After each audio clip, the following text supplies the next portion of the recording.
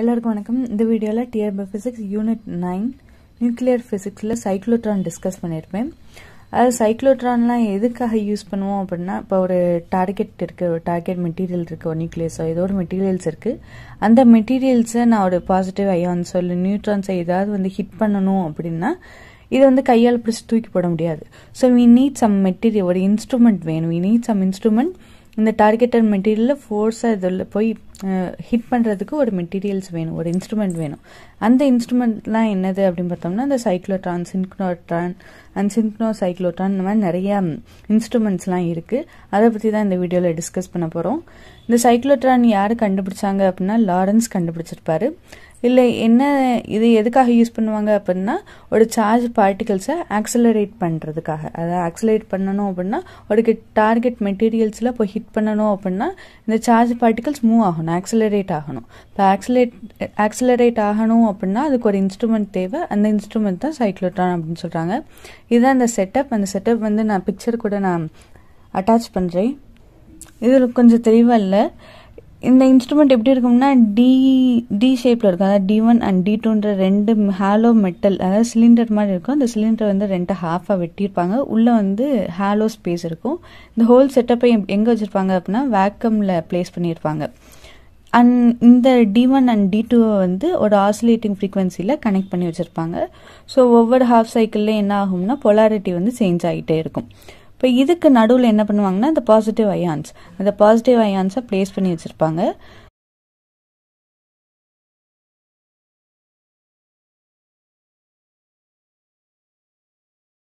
இப்போ first polarity அப்போ என்ன நடக்கும் அப்படின்னா, இப்போ D1 நெகட்டிவாகவும் D2 பாசிட்டிவாகவும் இருந்தது அப்படின்னா, இந்த பாசிட்டிவ் அயான்ஸ் எது நோக்கி போகும் அப்படின்னா, நெகட்டிவ் நோக்கி போகும்.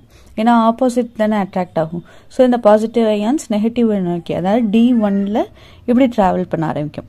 அண்ட் அகெயின் என்ன ஆகும் அப்படின்னா, இந்த ஹோல் செட்டப்பை என்ன பண்ணியிருப்பாங்க அப்படின்னா, மேக்னெட்டிக் ஃபீல்டில் பிளேஸ் பண்ணியிருப்பாங்க. இந்த மேக்னெட்டிக் ஃபீல்டு பெர்பெண்டிகுலராக இருக்கும். அதாவது மேலேருந்து கீழ் நோக்கி இப்படி இருக்கும். மேக்னெட்டிக் ஃபீல்டு இப்படி பிளேஸ் பண்ணியிருப்பாங்க. ஸோ இந்த மாதிரி பெர்பெண்டிகுலராக இருக்கிறதுனால இந்த சார்ஜ் பார்ட்டிகல்ஸ் என்ன பண்ணும்னா, எக்ஸ்பீரியன்ஸை சர்க்குலர் மோஷன், இப்படி உள்ளே போய் இப்படி ஒரு சர்க்குலர் மோஷன் இப்படி ட்ராவல் பண்ணும்.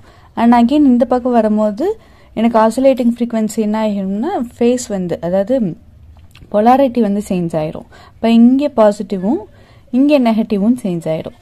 இப்போ இங்கே பாசிட்டிவ் அயன்ஸ் வெளியில் வந்துருச்சு அப்படின்னா, அண்ட் அகெயின் இதை நோக்கி, அதாவது D2 நோக்கி ட்ராவல் பண்ணும். ஏன்னா இங்கே தான் நெகட்டிவ் இருக்குது. ஸோ D2 நோக்கி அகெயின் இப்படி ட்ராவல் பண்ணி, இதுதான் இந்த சைக்ளோட்ரானோட ஒர்க்கிங் பிரின்சிபல். இப்படி சுற்றி போயிட்டே இருக்கும். அண்ட் ஒவ்வொரு தடவையும் ரொட்டேட் ஆகும்போது அதோட வெலாசிட்டி இன்க்ரீஸ் ஆகிட்டே இருக்கும், ஆக்சலரேட் ஆகிட்டே இருக்கும். ஸோ சைக்ளோட்ரானோட ஒர்க்கிங் பிரின்சிபல் என்னது அப்படின்னா, charge particles moving normal to the magnetic field. அதாவது நார்மல்னா perpendicular to the magnetic field. அதாவது பிளேன் ஆஃப் பேப்பரில் என்னோட சார்ஜ் மெட்டீரியல்ஸ் இப்படி மூவ் ஆகுது, இதுக்கு பெர்பெண்டிகுலராக மேக்னெட்டிக் ஃபீல்டு இருக்குது. ஸோ இப்படி மேக்னெட்டிக் ஃபீல்டு பெர்பெண்டிகுலராக இருந்தது அப்படின்னா, அந்த charge particle experience magnetic Lawrence force experience ஆகும். ஸோ அதனால் சர்க்குலர் மோஷனில் ட்ராவல் ஆகும். இதுதான் சைக்ளோட்ரானோட பிரின்சிபல். ஸோ அதை தான் இங்கே சொல்லியிருப்பேன். அதாவது மாஸ் ஆஃப் அயான்ஸு அண்ட் இந்த பாசிட்டிவ் அயான்ஸுக்கு ஒரு மாஸ் இருக்கும் அண்ட் அதோட charge. And inside these move circular path due to the magnetic field. Magnetic ஃபீல்ட்னால charge particles circular மோஷனில் மூவ் ஆகிட்டே இருக்கு. ஸோ சர்க்குலர் மோஷனில் மூவ் ஆகிறதுனால it experience magnetic Lawrence force. அந்த Lawrence force BeV is equal to it experience centripetal force. ஏன்னா circular மோஷனில் இருக்குல்ல, so அதனால சென்ட்ரிபீட்டல் ஃபோர்ஸ் இருக்கும். So mv²/r. இந்த சைக்ளோட்ரானில் முக்கியமான ஈக்குவேஷன்ஸ் மட்டும்தான் எழுதியிருக்கேன். அதை மட்டும் பார்த்தாலே போதும் டிஆர்பிக்கு. அண்ட் ஆங்குலர் வெலாசிட்டி பார்த்தோம் அப்படின்னா omega is equal to v/r. இதுலேருந்து ஈஸியாக டிரைவ் பண்ணியிருப்பாங்க. இப்போ இந்த இடத்துல இந்த வியும் இந்த ஒரு வியும் கேன்சல் ஆயிரும். So BE is equal to mv/rன்னு இருக்கும். இப்போ v/r is equal to m மட்டும் அங்கிட்டு கொண்டு போனோம்னா BE/m. அதுதான் இங்கே எழுதியிருப்பேன். ஏன்னா angular velocity omega is equal to v/r. So v/rனா BE/m.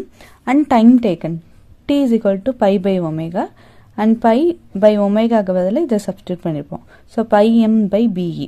இப்போ இந்த டைம் பீரியட் எதை தான் டிபெண்ட் பண்ணியிருக்கு அப்படின்னா, மேக்னெட்டிக் ஃபீல்டை மட்டும்தான் டிபெண்ட் பண்ணியிருக்கு. It is not depend on ரேடியஸையும் வெலாசிட்டியும் depend பண்ணி இல்லை. அது இந்த டைம் டேக்கன் என்ன எதை சொல்கிறாங்க அப்படின்னா, இப்போ இந்த சார்ஜ் பார்ட்டிகல்ஸ் இந்த ஒரு சர்க்குலர் மோஷனுக்கு எடுத்துக்கிற டைம். இப்போ இங்கேருந்து இங்கே சுற்றி வரணும் அப்படின்னா அது வந்து ரேடியஸையோ இல்லை இந்த வெலாசிட்டியையும் டிபெண்ட் பண்ணி இல்லை, கொடுக்குற மேக்னெட்டிக் ஃபீல்டை தான் டிபெண்ட் பண்ணி இருக்குது.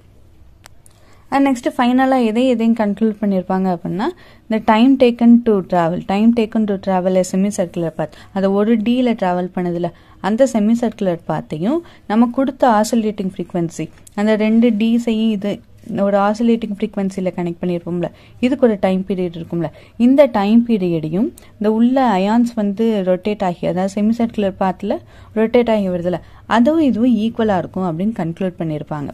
இது வந்து time taken to travel semicircular path is equal to half time period of the oscillating of the applied frequency. நம்ம frequency ரெண்டுமே ஈக்குவலாக இருக்கும் அப்படின்னு சொல்லியிருப்பாங்க. இந்த சைக்ளோட்ரானோட லிமிடேஷன்ஸ் என்னது அப்படின்னா, இப்போ ஒவ்வொரு தடவையும் என்ன ஆகும்னா, இப்போ இந்த பாசிட்டிவ் அயான்ஸ் இப்படி சுற்றி போகும்போது ஒவ்வொரு தடவையும் வெலாசிட்டி வந்து இன்க்ரீஸ் ஆகிட்டே இருக்கும். ஏன்னா ஒவ்வொரு தடவையும் ஆக்சிலரேட் ஆகும் பொலாரிட்டி சேஞ்ச் ஆகும்போது. அப்படி ஒவ்வொரு தடவையும் இன்க்ரீஸ் ஆகிட்டே இருக்கும்போது பர்டிகுலர் டைம் ஆஃப் பீரியடில் என்ன ஆகும் அப்படின்னா வெலாசிட்டி ரொம்பவே ஜாஸ்தி ஆயிடும். ஸோ வெலாசிட்டி ஜாஸ்தி ஆயிடுச்சு அப்படின்னா ரிலேட்டிவிஸ்டிக் மாஸ் வந்து இன்க்ரீஸ் ஆயிரும். ஆல்ரெடி ரிலேட்டிவிட்டியில் படிச்சிருந்துருப்போம். அதாவது ஸ்பீடாக ஒரு பார்ட்டிகல்ஸ் வந்து ஸ்பீடாக ட்ராவல் பண்ணும்போது அதோட மாஸில் வந்து சேஞ்சஸ் இருக்குது அப்படின்னு சொல்லியிருப்பாங்க. ஸோ இந்த இடத்துல ரிலேட்டிவிஸ்டிக் மாஸ் வந்து அதிகமாகிட்டதுனால அந்த இடத்துல என்ன ஆகும்னா இந்த பார்ட்டிகல்ஸ் வந்து ஆக்சிலரேட் ஆகாமே போயிடும். அது பர்டிகுலர் பாயிண்ட்ல என்ன ஆயிடும் அப்படின்னா, frequency of the rotation of the ion decreases with increasing velocity increase ஆக அந்த ரொட்டேட்டிங் ஸ்பீட் வந்து டிக்ரீஸ் ஆகி ஒரு பர்டிகுலர் டைம்ல ஆக்சிலரேட் ஆகாமே போயிடும். ஸோ இதை வந்து ஓவர் கம் பண்ணுறதுக்காக 2 முக்கியமான விஷயம் இருக்கும். ஒன்று வந்து ஃபீல்டு வேரியேஷன் அண்ட் இன்னொன்று வந்து ஃப்ரீக்வன்சி மாடுலேஷன். இப்போ ஃபீல்டு வேரியேஷனால இந்த நேம்லேயே சொல்லிடலாம். இப்போ ஃபீல்டை தான் சேஞ்ச் பண்ணுறாங்க. இப்போ இந்த இடத்துல என்ன ஃபீல்டு கொடுக்குறோம், மேக்னெட்டிக் ஃபீல்டு கொடுக்குறோம். ஆல்ரெடி முன்னாடி சொல்லியிருப்பேன், அதாவது டைம் டேக்கன் வந்து எதை மட்டும்தான் டிபெண்ட் பண்ணியிருக்கு அப்படின்னா மேக்னெட்டிக் ஃபீல்டு மட்டும்தான் டிபெண்ட் பண்ணியிருக்கு, ரேடியஸையோ இல்லை வெலாசிட்டியும் டிபெண்ட் பண்ணி இல்லை. ஸோ ஒரு பர்டிகுலர் அந்த அயான்ஸோட ஸ்பீடை வந்து கண்ட்ரோல் பண்ணணும் அப்படின்னா மேக்னெட்டிக் ஃபீல்டை சேஞ்ச் பண்ணாலே போதும். அப்போ ஃப்ரீக்வன்சி ஆஃப் த எலக்ட்ரிக் ஃபீல்டை கான்ஸ்டண்ட்டாக வச்சுட்டு மேக்னெட்டிக் ஃபீல்டை என்ன பண்ணுவாங்கன்னா வேரி பண்ணுவாங்க. அப்படி வேரி பண்ணும்போது இந்த லிமிடேஷன்ஸ் வந்து ஓவர் கம் பண்ணலாம். இப்படி வேரி பண்ணோம்னா அதுக்கு ஒரு நேம் வைக்கிறாங்க, சைக்ளோட்ரான். அண்ட் இன்னொன்று என்னன்னா ஃப்ரீக்வன்சி மாடுலேஷன், அதாவது ஃப்ரீக்வன்சி ஆஃப் த அப்ளைடு ஏசிவியை வந்து வேரி பண்ணுவாங்க. மேக்னெட்டிக் ஃபீல்டை வந்து கான்ஸ்டண்ட்டாக வச்சுட்டு நான் கொடுக்குற அப்ளைடு ஃப்ரீக்வன்சி, அதாவது ஆசிலேட்டிங் ஃப்ரீக்வன்சி என்ன பண்ணுவாங்கன்னா வேரி பண்ணுவாங்க. அதுக்கு பேர் வந்து சின்க்ரோனஸ் சைக்ளோட்ரான் அப்படின்னு சொல்கிறாங்க. அண்ட் சின்க்ரோனஸ் சைக்ளோட்ரான் தான் நம்ம சிலபஸில் இருக்குது. இந்த இடத்துல சைக்ளோட்ரானில் 2 டீஸ் இருந்ததில்ல, இதில் என்ன பண்ணியிருப்பாங்கன்னா ஒரே ஒரு டீஸ் மட்டும்தான் இருக்கும். அதை வந்து என்ன பண்ணியிருப்பாங்கன்னா ஒரு இன்னொரு எண்டில் வந்து மெட்டல் பிளேட்டை வச்சு கனெக்ட் பண்ணியிருப்பாங்க.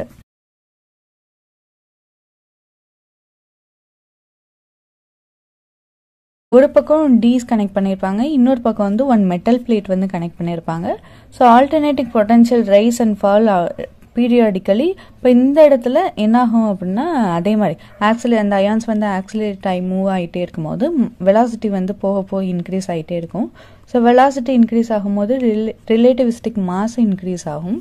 ஸோ இந்த இடத்துல அந்த பார்ட்டிகிள்ஸ் வந்து லேக் ஆகக்கூடாதுன்னு என்ன பண்ணியிருப்பாங்கன்னா எலக்ட்ரிக் ஃபீல்டு ஃப்ரீக்வன்சியை வந்து ஆட்டோமேட்டிக்காக என்ன பண்ணுவாங்கன்னா லேக் இன் வேரியேஷன், நம்ம கொடுக்குற எலக்ட்ரிக் ஃபீல்டை வந்து ஆட்டோமேட்டிக்காக அதுக்கு அந்த ஸ்பீடுக்கு ஏற்ற மாதிரியே லேக் பண்ணி கொடுப்பாங்க.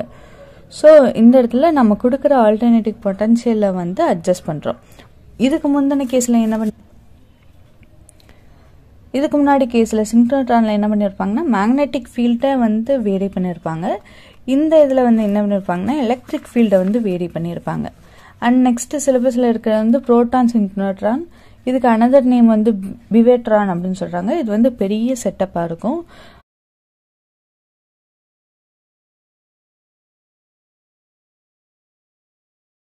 புரோட்டான் சின்க்ரோட்ரான்ல என்ன பண்ணியிருப்பாங்கன்னா புரோட்டான்ஸ் வந்து very high energy billion electron வோல்ட்ஸுக்கு accelerate பண்ணியிருப்பாங்க. இதில் வந்து 4 செக்மெண்ட்டாக இருக்கும். இந்த மாதிரி 4 செக்மெண்ட்டாக இருக்கும். இந்த ஃபர்ஸ்ட் இங்கேருந்து இதோட ரேடியஸ் வந்து 20 ஃபீட் ஆகும் அண்ட் இதோட ரேடியஸ் வந்து 30 ஃபீட்டாகவும் இருக்கும். இது வந்து ரொம்ப பெரிய செட்டப்பாக இருக்கும். இந்த இடத்துல புரோட்டான்ஸை வந்து இன்ஜெக்ட் பண்ணுவாங்க. இன்ஜெக்ட் பண்ணி ஒரு சர்க்குலர் ஆர்பிட்ல வந்து சுத்துற மாதிரி வச்சிருப்பாங்க. இந்த ஹோல் செட்டப்புமே மேக்னெட்டிக் ஃபீல்ட் வந்து பர்பெண்டிகுலரா இருக்கும். So proton accelerated by linear accelerator and injected to synchrotron. இந்த இடத்துல புரோட்டானை வந்து ஒரு லீனியர் ஆக்சிலரேட்டர் வச்சு இன்ஜெக்ட் பண்ணி இந்த சின்க்ரோட்ரான்ல ரிவால்வ் ஆகிற மாதிரி வச்சிருப்பாங்க. அண்ட் மேக்னெட்டிக் ஃபீல்டு என்ன ஆகும்னா இந்த proton accelerator and tends to have a bigger orbiter. இப்போ நம்ம இந்த இடத்துல மேக்னெட்டிக் ஃபீல்டு இருக்கிறதுனால உள்ள போகிற புரோட்டான்ஸ் வந்து என்ன ஆகும்னா ஒரு ஆர்பிட்டல்ல, அதாவது சர்க்குலர் மோஷன்ல டிராவல் பண்ண ஆரம்பிக்கும். இந்த இடத்துல ஃப்ரீக்வன்சி n=be/2m அண்ட் கடைசியில் ஒரு குட்டி டெரிவேஷன் இருக்கும். கடைசியாக இதை தான் கன்க்ளூட் பண்ணியிருப்பாங்க. இதில் என்ன சொல்லியிருப்பாங்க அப்படின்னா ஆக்சலரேட்டிங் வோல்டேஜும் சர்க்குலர் ஃப்ரீக்வன்சி ஆஃப் ப்ரோட்டான்ஸும் ரெண்டுமே இன்ஃபேஸாக இருக்கும். இந்த சைக்ளோட்ரான்லாம் கொஞ்சம் லிமிடேஷன்ஸ் இருந்ததில்ல, அதெல்லாம் இதில் வந்து ஓவர் கம் பண்ணி வச்சுருப்பாங்க. ஸோ ரெண்டுமே இன்ஃபேஸில் இருக்கும். ஸோ அதனால் ப்ரோட்டான்ஸ் வந்து எந்த ஒரு லேகுமே இல்லாமல் இந்த சர்க்குலர் மோஷனில் ஈஸியாக வந்து ட்ராவல் பண்ணி வெளியில் வரும். அண்ட் வெளியில் வர அவுட்புட்மே எப்படி இருக்கும் அப்படின்னா சீரீஸ் ஆஃப் பல்ஸில் இருக்கும். அண்ட் நெக்ஸ்ட் வீடியோவில் டிடெக்டர்ஸ் பற்றி டிஸ்கஸ் பண்ணுவோம். தேங்க்ஸ் ஃபார் வாட்சிங்.